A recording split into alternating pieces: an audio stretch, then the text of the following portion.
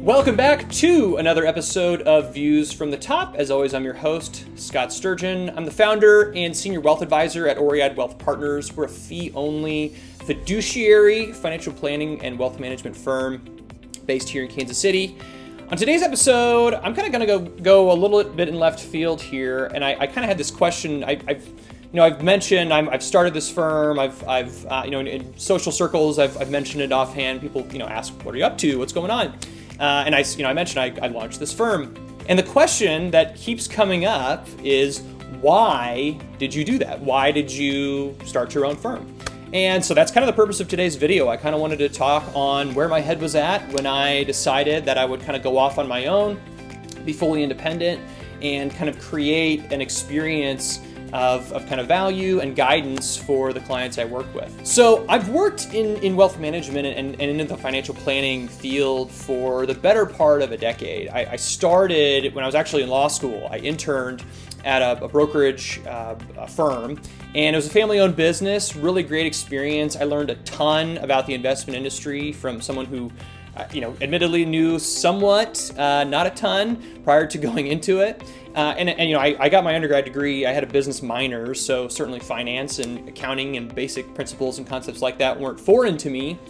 But I think it's very different seeing it out in the wild, so to speak, and getting a better understanding of kind of how the actual implementation of investment management and kind of wealth management looks in general. So after that, I finished out my law school degree, and I actually at the same time got an MBA in finance, and really that was a large part of me thinking outside of practicing law, what would be a great field for me personally. It would be a good fit for kind of my technical knowledge and things that I learned in school along the way. And then on top of that, I think just kind of where did my true interests lie and where did my strengths lie? And I think at the end of the day, there were two basic principles I arrived at that I really wanted in a career. The first was I wanted to be able to leverage my technical acumen from a law degree and kind of the transactional pieces, the estate planning pieces, the tax pieces that come along with that. And also, the second big one, obviously, the MBA and the investment piece, the kind of understanding of financial modeling and how companies work, how businesses work, and really, all the strengths and weaknesses that kind of go into that process. How do I kind of utilize that piece? And then also the second piece is that I think all along I've really enjoyed working with people directly. I've loved forming relationships with people. And I think helping people at the end of the day is one of my passions. That's what I really enjoy doing. So and it took a while looking at different areas and different businesses and industries of what was going to be a good fit for me. I caution, especially for new grads out of college, I sometimes will speak to, it's like, just have every conversation with anyone who will meet with you, because you just sometimes don't really know where you're going to end up. And I think for me, that was kind of a lot of my path.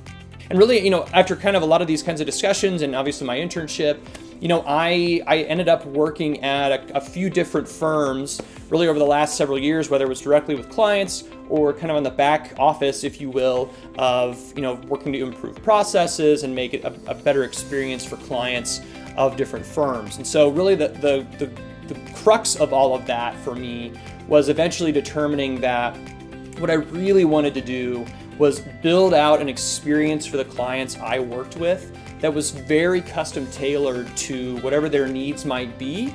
And for me, essentially to be able to set the pace, tempo, and kind of the overall experience of what that looked like. Maybe something far above and beyond what they might typically expect for a wealth management interaction to look like. And so really that's kind of been where my head is at. Really, I've started it just on my own, all by myself, so to speak. Thankfully, I have some support through organizations I'm working through, and I'm able to leverage a lot of awesome technology that really just makes myself much more efficient at the way that I can work with clients and better to spend more time with them in working through the different issues and items that they deal with. So, my practice is pretty all-encompassing. I will typically meet with a client and work through kind of what are their high-level objectives, what are they expecting out of a relationship with a wealth advisor, what are their kind of preconceived notions about working with a wealth advisor, and kind of explaining what it is that I do. And it really is kind of a combination of all of your investment piece, tax piece, insurance, estate planning, all of those items at a very core level, budgeting and cash flow obviously being a chunk of kind of all of those. And from there, going above and beyond and saying, okay, well, based on what you're looking to do and what you're trying to do, what can we help with on all of those kind of more technical items to get you where you want to go. And sometimes it's helping with the very obvious. Maybe it's opening an account and kind of getting things invested. Sometimes it's really prioritizing, from an estate planning perspective, what do I want my estate plan to look like?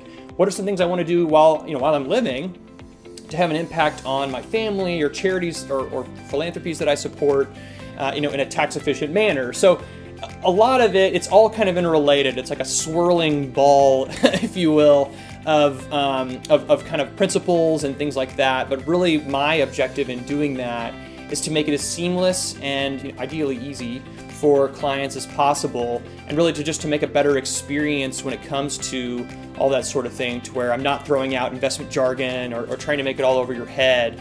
Really the idea is to make everything interrelated, make it as efficient as we can.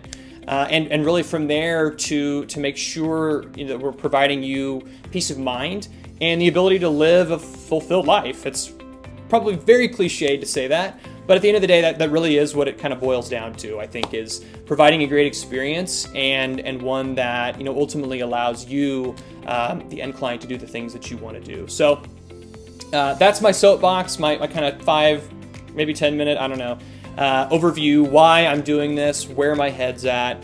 As always, if you have feedback, comments, any topics you think would be good for me to do on Views from the Top, I'd be so happy to do those or kind of look through them or consider them or even answer questions you might have.